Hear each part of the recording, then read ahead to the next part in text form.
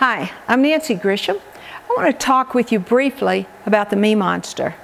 The me monster is that self-life within each one of us.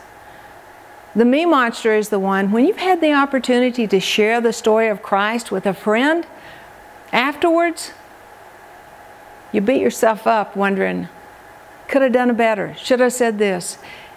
And we worry about the woulda, coulda, shouldas. When that happens, the me monster is doing a post-mortem. In fact, the me monster will take the joy right out of life and out of sharing your faith. Me monster wants to jump out front and be the star of the show. Me monster wants to have more retweets, likes, subscribers, friends, Facebook friends, because me monster wants to be a little bit brighter than all of its peers. So what do you and I do when we sense that gnarly head of the monster rising up within us? There's 5 tips that help me, and the first one is you and I can make the choice to submit to God and not to the me monster. We can choose to say yes to God and no to our own wants and desires. We can submit so much to God that He changes our wants and our desires to line them up with what He calls us to.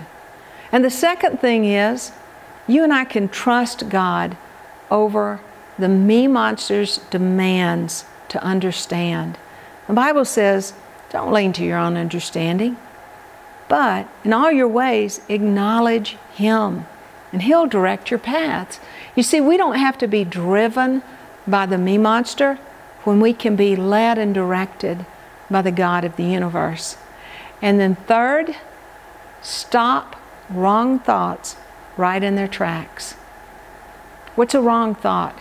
The Bible tells us what right thoughts are, and we can compare. In fact, we can run our words through the grid of what Scripture says. Whatever things are good and true, whatever things are of good repute, of excellence, think on these things. And if our thoughts don't fit through that grid of God's Word, then we need to kick those thoughts to the curb and replace them with true and good thoughts.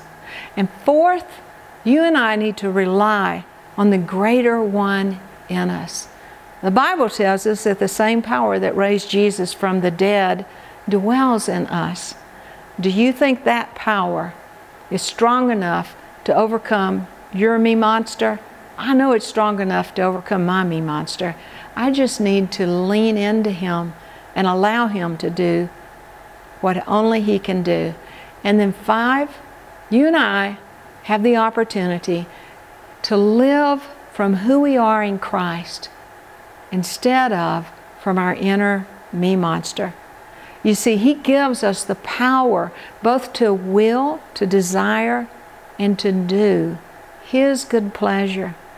Our role is to choose God above ourselves. These 5 steps will help you and me overcome our me monster. And in the process, we can enjoy life to the fullest and more effectively share the story of Christ with the people that we love. God's best to you in the process of making Christ known.